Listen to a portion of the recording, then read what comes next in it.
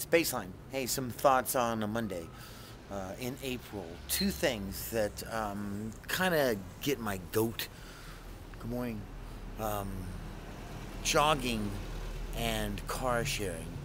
Here in San Francisco, they had some pink mustaches they put on the front of the cars, and they would use ride sharing, which is a good idea. It's a green idea. But in essence, really what it says is that we have a lot of additionally lonely people in the world. When I was growing up, like most of you, our car was a place to be by ourselves or with our girlfriend, and crank some music, drive, get away. And now there seems to be this gravity, which in San Francisco, a bellwether environment for human behavior. It seems okay to jump in the car with strangers because you've got an app that says, yeah, I'll be here and I'll be going here. Again, it's green, it sounds wonderful, it's hard to knock.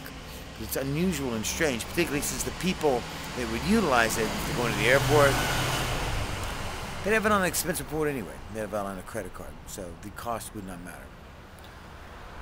And then jogging really freaks me out. These are just two loose thoughts. I have a girlfriend who's a runner, and now the popularity of jogging has happened and taken place because, again, of apps, of personal apps, and the locomotion of the reduction of applications, and hardware into the type of device that I'm holding right now in my hand. So we can turn running into a video game.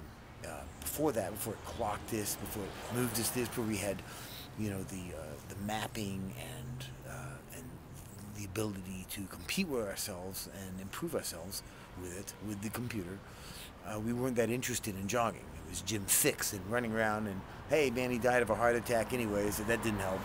But now it's real popular, so it makes you wonder, so since we've turned it into a game, and the popularity of running is based on, again, the gamification of the sport, then why all that additional energy? Where's that all coming from? Couldn't we harness our energy and our additional energy in a different way? What does it say about the jobs that we do, the lives that we lead, when we are given a way to do something? It's just like blow steam off, the body's ready to go.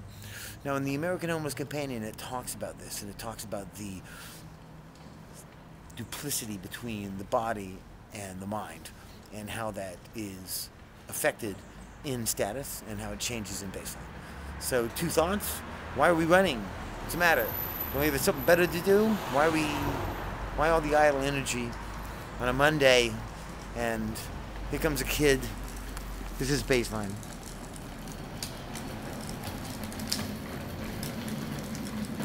Man, that is the best seat in the house. You know that?